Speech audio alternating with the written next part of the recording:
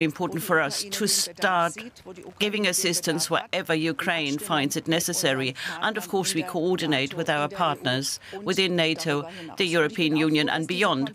And I'm also very happy that this conference today is a starting point for us to take long-term action, because we need security guarantees for Ukraine. And for that purpose, they need well-trained armed forces. That's a challenge for the future. We have to take care of that. And it's very good that this conference today gives this signal to Ukraine.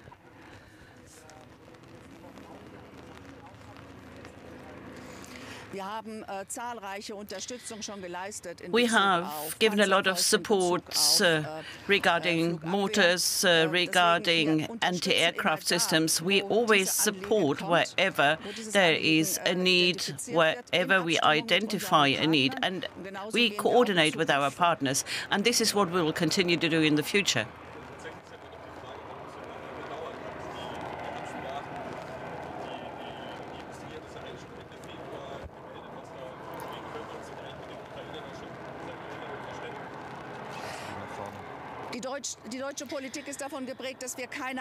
German policy is always based on not going it alone, but coordinating with our allies and our partners. And that is why, at a very early stage, we have delivered whatever was possible from the inventory of Bundeswehr. It was about anti-aircraft missiles. We always coordinated before delivering. And this is what we are going to do, whatever the Ukraine needs and whatever we have agreed together with our allies, we will deliver. And we are also going to cooperate with our friends from the United States and our Dutch partners regarding howitzer training. And this is always the task. This is our strength, to do it together. And this is what Putin felt all the time. Ukraine is not alone. It has the support of so many states. That's the important signal.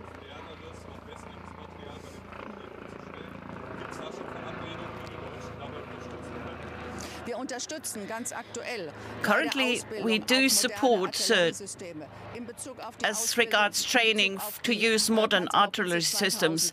The Dutch partners are assisting in giving training regarding howitzer use, and we are going to talk to our allies what more we could do together. In the medium and long term, we must make sure that Ukraine has a well-equipped, well-trained army. We are going to make our contribution to that.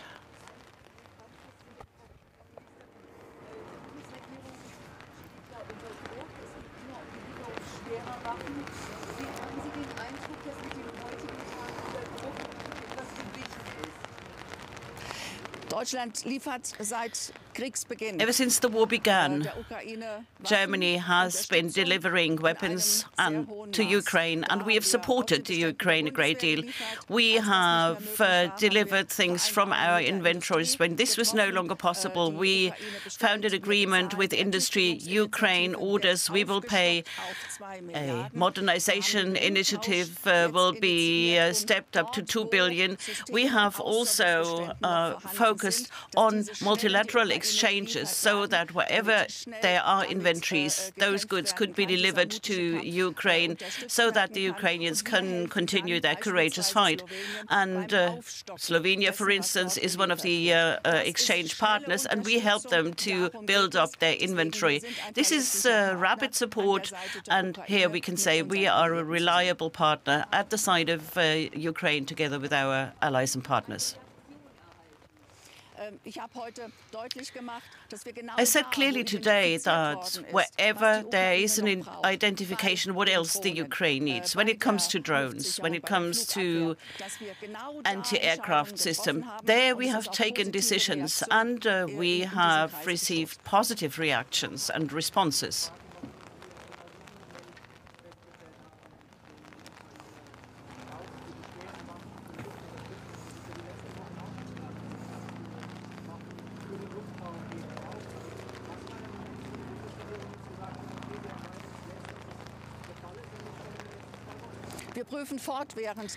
We are constantly monitoring all the requirements that were given to us by Ukraine.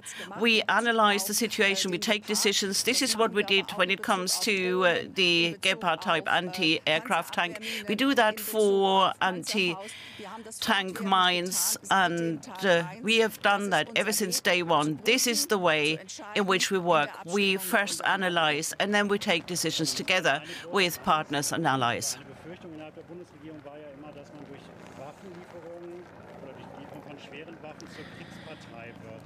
There was always an alert and a danger that we might become a party to the war when delivering weapons. How about that? We must make sure that neither NATO nor we as Germany become a party to the war. This would have devastating consequences. We have to prevent a further escalation, but the number of weapons that we deliver is not the only thing that is decisive. It is decisive for us to be in close coordination with each other, and that is why we take very moderate steps and we take very responsible decisions so we can make sure we do not become a party to that war, but clearly give our support to Ukraine.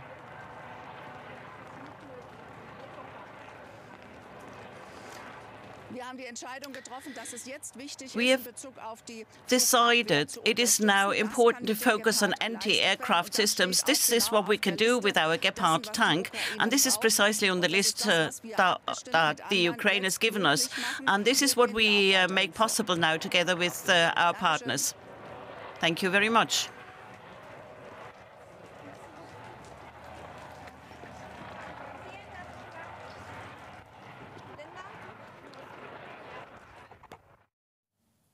And we heard there from Germany's Defense Minister Christine Lambrecht confirming the delivery of anti-aircraft systems to Ukraine.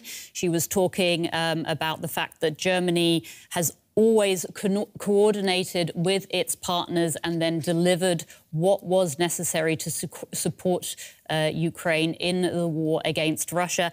And she put a great focus on the reliability of Germany as a partner to Ukraine in this war. And I'd like to bring in Michaela Küffner, now our chief political editor. Michaela, as we just heard there, Christine Lambrecht was really focusing on the fact that Germany works with its partners. It can be relied upon. It's there for Ukraine. But in fact, how much of a surprise was it that this announcement was made today? It was a bit of a surprise, but I would like to stress that to the outside world, this is Germany giving into pressure, both from Ukraine, its allies, also within NATO, also who have already delivered heavy weapons and tanks, like the Czech Republic, for instance. Internally, this is nothing short of a paradigm shift when it comes to how the Bundeswehr acts and how the German government acts in terms of actually handing over weapons to any party that is part of a conflict. And the reason given over the past couple of weeks for not delivering particularly those tanks that Ukraine so desperately called for was that Germany was coordinating with its partners, and that's where we come back to that point, and making sure it actually makes sense to deliver certain weapons in a certain context. So the fact that these Gepard tanks, which are not from the German military themselves, they are currently with the former manufacturer, Krauss Maffei Wegmann, who will basically get them back into the shape so they can actually be used in combat. They are due to be delivered, and Germany has agreed to joint trainings on German soil. That's also quite a step forward, together with the United States. So clearly, this is all taking place in Germany. But the fact that the United States has called dozens of countries to the table, and that we saw a declaration from the US Defense Secretary that nobody will leave without a commitment to Ukraine, somewhat set the tone here. So that's why the timing isn't that terribly surprising. The outcome is something that, if you'd asked me 3 days ago, it really didn't look like this was going to happen. she made clear that, Germany has been supporting Ukraine since day one, as you said, talking with partners. How great was the criticism? Because there was, of course, criticism of Germany for just simply not doing enough. How great was this political pressure?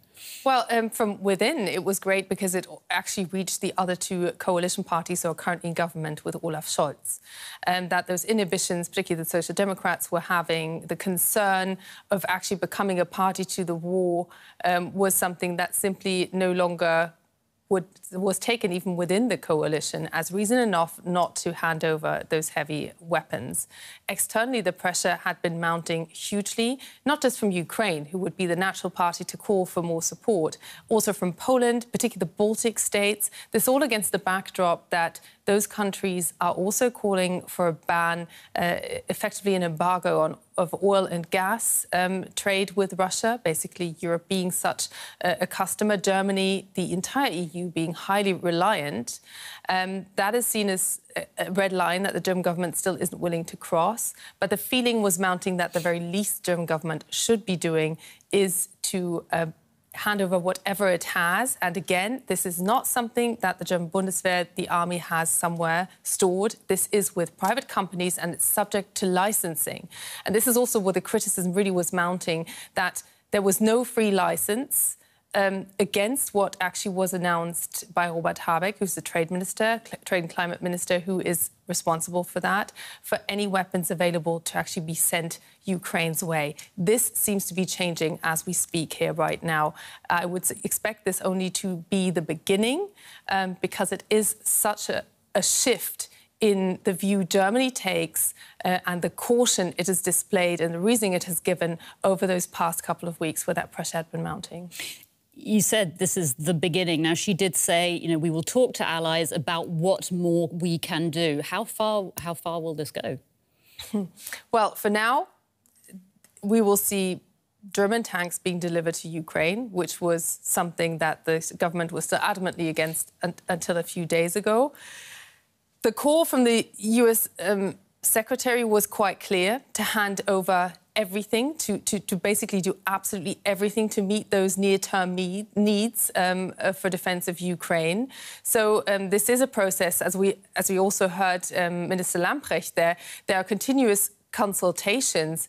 Clearly, Germany isn't now going to hand over anything possible, because that debate has not gone away here in Germany. But there was also significant pressure from within Parliament, and here we actually expect a decision this Thursday calling for more weapons to be sent. So I would expect this to be a breakthrough moment, and a list that has just been opened in terms of heavy weapons that will get longer as we keep talking about this, I'm sure, of the next couple of weeks. How unified is German politics about what is happening here? How much pushback is there within the government or within other political parties to what is developing here? Well, interestingly, it's only the Left Party and it is the Social Democrats who are completely, and actually the far-right AfD, who are against delivering weapons. Within the government, there is... The coalition does protest a bit too much that there is no unity. We've heard two key politicians, defence politicians from the Free Democrats, published an article today saying we are already in the midst of a hybrid war.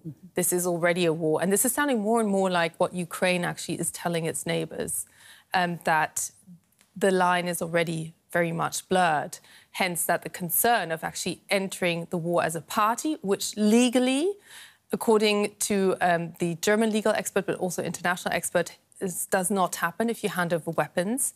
But if Moscow interprets it that way, we are in greater danger of World War III. Moscow knows that and is clearly also playing on that fear. So that's where German politics is currently shifting, but it's part of the Western bloc, it's part of NATO, it's part of a Western alliance clearly led by the United States. So there's a question, how much difference will it make if you have more misgivings than other Western allied partners in what is this mounting confrontation between Russia and the West? We will have to leave it there. Michaela Küffner, Chief Political Editor, thank you so much. On to other news now, and Elon Musk is promising a more lenient touch to policing content on Twitter after the social media company accepted his $44 billion takeover bid. Now, Musk is best known as the CEO of Tesla electric cars, but he describes himself as a free speech fundamentalist. He's pledged